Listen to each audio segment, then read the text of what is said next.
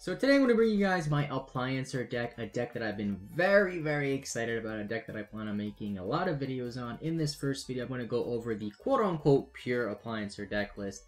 This isn't 100% pure. I am playing a couple of cards where you could argue it's not pure, but I feel like the cards are kind of needed to make the deck at least function. So first I'm going to go through the deck list really quickly, and then I'll go back and explain everything, why I'm playing it, how the deck works, and why I think it's really fun. If you want a TLDR, not a great deck, but it is pretty fun and can spam out a lot of monsters that do really cool things. So first off, we have the triple Appliancer socket roll, the triple copy buckle, and the triple breaker buckle. These are the only Appliancers in the main deck. They're the only Appliancer main deck monsters that exist right now, and you kind of have to max out on all of them.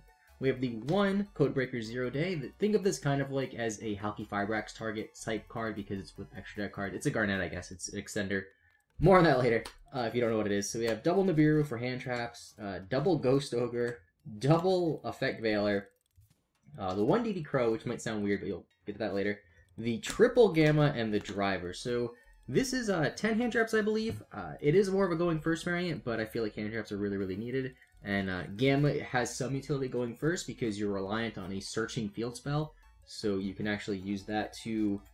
if your opponent like ashes you or something. And speaking of the field spell, this card searches, more on that later. But that's why I like the Gamma and the Terraforming to get it, plus the 3 reuse and the 1 Monster Reborn and the 1 Appliancer test. Then I have triple Machine Dupe, couldn't find the third one, double War Off Thou, 1 for 1, triple Call by the Grave, and 1 Imperial Order. Now moving on into the extra deck, we have the double Celtipus, the double Laundry Dragon, the 1 Kappa Scale, the 1 Dryer Drake, 1 Vacuum Elephant, 1 Virus Swordsman, 1 Virus Berserker, 1 Curious, 1 Griffin, 1 Unicorn, 1 Lambda, Boral Sword, and Link Rebo. So now let's get into a more in-depth look. So laid out here I have the pretty much bare minimum Appliancer core. So to go over how the deck works, these two cards right here, Socket Roll and Copy Buckle, are the two best cards.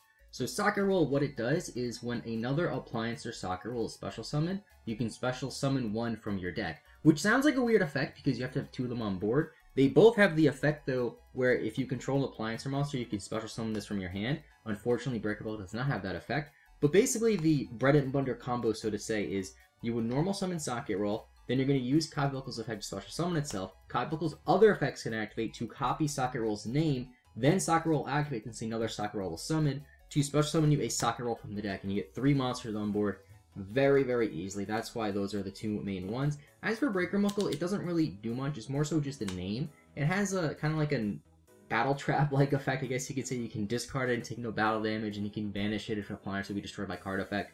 It's really just there for a name. Unfortunately, it's a water. If it was a dark, it'd be a bit better, because then you play a lure in this deck, but it's just a name. And the reason why we need the names is because we play Machine Dupe. They are all Machine Dupe targets. If you open with 2 of these plus Machine Dupe, you get like 5 monsters on board. Very strong. Then going on into the field spell, probably the best card of the deck, to be honest. So Appliancer Electro-Lyrical World, when you activate it, you can search for any Appliancer card besides the field spell. So you can search for any of the monsters, or you can search for test or reuse. And once per battle phase, you can switch the 2 locations of 2 Appliancer Link monsters. That might sound weird, but that'll come up more once you go over the Link monsters, because Link monsters have effects when they're linked and when they're not co-linked, which is really strong. And when an Appliancer is link summoned, you can add 1 Appliancer from your graveyard to your hand, which comes up. Basically, the main combo, which I'll go over in a combo video tomorrow, is Lyrical World plus either Copy Buckle or Socket Roll, and that's like the ideal combo. Nothing really super amazing, but it's what you want to see. Then I have triple Reuse, 1 Monster Reborn. Reuse is a non-hard once per turn Monster Reborn for Appliancer monsters, but when they leave the field, they go to the bottom of the deck instead of going to the graveyard or anything like that. Still a really strong card. It's not once per turn and it's searchable. Still playing the Monster Reborn though, because one of the issues with this deck is, in order to go into the Griffin plays, which again I'll show in a combo tomorrow, a lot of times you just need another body on board, and these cards will help you do that. Test isn't really that great because it does nothing going first. Basically what Test does is you activate it, target an Appliance monster you control, I believe you target a Flyer monster you control, a Link monster you control, yeah, and then special summon as many Link 1 Appliancers from your graveyard, which sounds really good, but the Appliancer Link monsters that are Link 1 cannot be used as link material the turn they're summoned, so it's never live turn 1. Machine Dupe obviously for all these, and then 1 for 1 because these are all level 1s, and 2 War Off Thou because they are all level 1s.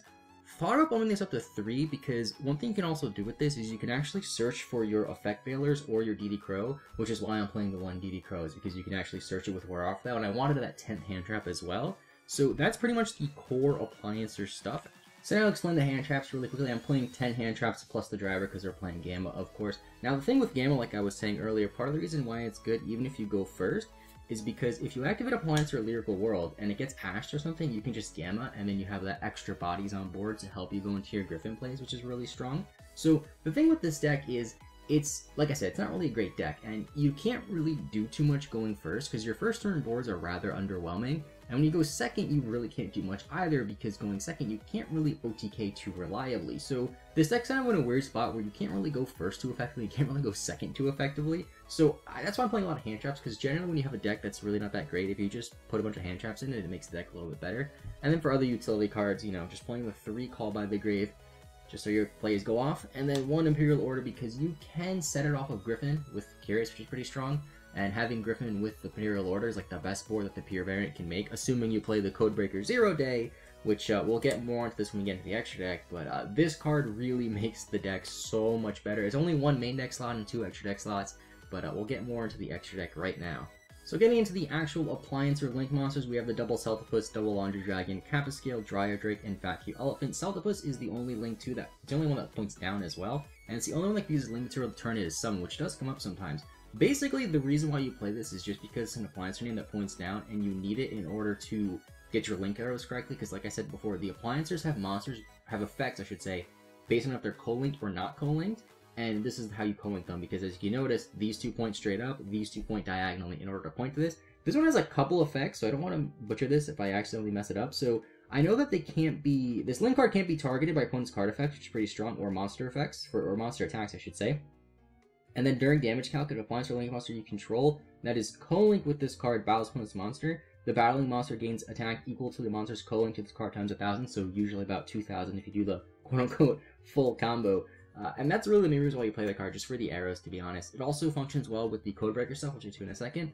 Laundry Dragon is my favorite one, that's why I'm playing 2. It points straight up. This, funny enough, is actually a 1 card out to the Utopic Zexal board that Numerion's put up, because what this card does is when it attacks, you can just destroy the opponent's monster, and then they take battle damage equal to the attack, or take effect damage equal to the attack. So against Numerions, you just summon any vacuum, or summon any Appliancer linked to this and attack, and that's why you play it. And then when it's not co-linked, you can banish the... I believe I'm getting those right. I want to make sure I'm mixing those effects up, because it gets confusing. So, after damage calc, if this co-linked monster battles opponent's monster, you can banish that opponent's monster, and then if it's not co-linked, you do the battle damage and destroy it. Or the effect damage and destroy it. Kappa Skill is actually a really, really cool one. So, I only play 1 because it doesn't come up too much. It came up more when I was actually playing on Dueling Book versus just doing regular test hands. But what this card does is, of course, it can be used for link material, but you can tribute this card when it's co-linked, special summon an Appliance or link from the graveyard when it's linked, and when it's not co-linked, you can tribute to special summon Appliance level 4 lore monster, so one of the main deck ones.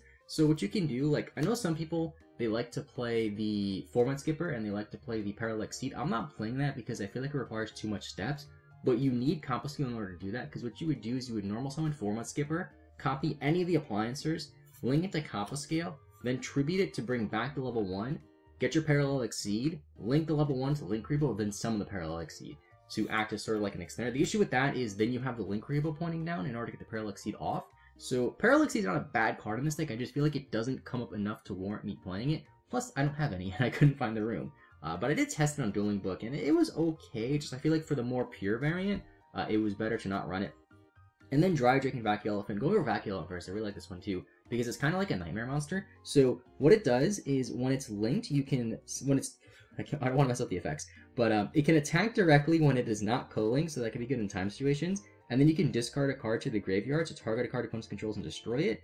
And then if it is co-linked, you just destroy a monster in the main monster zone, which is pretty cool. Dryer Drake lets you switch around zones, and it can gain attack. It's really not that great, but basically it's going first. You summon this one because Vacuum Elephant does nothing going first, just kind of a waste of a card. So that's the Appliancers. The ideal board that you put up turn 1 if you're going for the pure Appliancer play is you have Celtipus with Dryer Drake and Laundry Dragon co-linked, and then you have the field spell, so you can switch these 2 around and make them not co-linked anymore.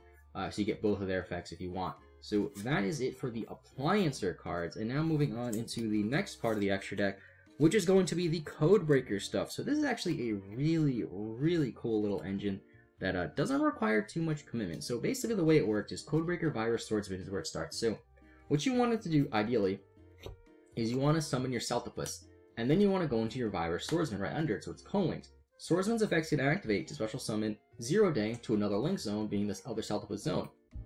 Then you're going to link these two, go into Virus Berserker, and Virus Berserker's effects can activate to special summon 2 Codebreaker Swordsmans, or Codebreaker monsters I should say, from your graveyard to zones link monsters point to. So you get one here and another one here. So basically off of a link 2, you get a link 3 and an extra monster as well, which is really strong. Then you can go into Griffin, you can make Curious plays if you have other monsters on board to go into Curious, and it just makes this deck be able to do a lot more because getting co-linked monsters in this deck really isn't too difficult. And then continuing on, we have the Curious and the Griffin. Griffin comes up more because you can summon Griffin pretty easily while it's linked, and you can usually what you can do is you can go, say, Celtopus, Griffin, and then Dryer Drake. And again, it's not really that amazing, but it's something you can do, which is decent. And then you can do the basic, you know, Curious Griffin, send Imperial Order, set something, which is pretty good. I'm playing the Unicorn, which might seem redundant because of Vacuum Elephant, but I found that in plays where I want to go into Griffin, sometimes I just need a generic Link 3, and it's also a Dark Fiend, which helps go into Curious plays. Granted, it wastes a lot of Link material because it's a Link 3, but it does come up more so for the fact that it is a Dark generic Link 3, more so than its effect being a generically good effect. 1 Lambda, because going first, if you draw into your Gammas and you don't need to use them, you can actually just make this and then have an interruption. It's pretty easy to make this, and you can still co-link stuff to it, like Dryer Drake. Unfortunately, it doesn't point straight down. If it did point like Celtopus, it'd be much better. But still a pretty good power generic Link 2. Boral Search for OTKs, and then Link Reba, because, you know, everything's level 1. Comes up a lot, easy to bring out, and it's just a generically good card. So that is going to be it for my Appliancer deck. Let me know in the comments down below what you think about it. I will be doing a combo video probably tomorrow, so be on the lookout for that. I'll show you guys some of the basic combos. And I do plan on doing a variant that is playing Orcus, because I think the Orcus variant can actually be pretty strong. Might be the best variant to play this deck. And I do plan on making a lot of Appliancer videos for the next month. Appliancer August, if you will, even though this first video is going to be out a few days before August. Either way, I'm rambling. Leave a like if you enjoyed, subscribe if you're new. We'll see y'all next time, and bye-bye.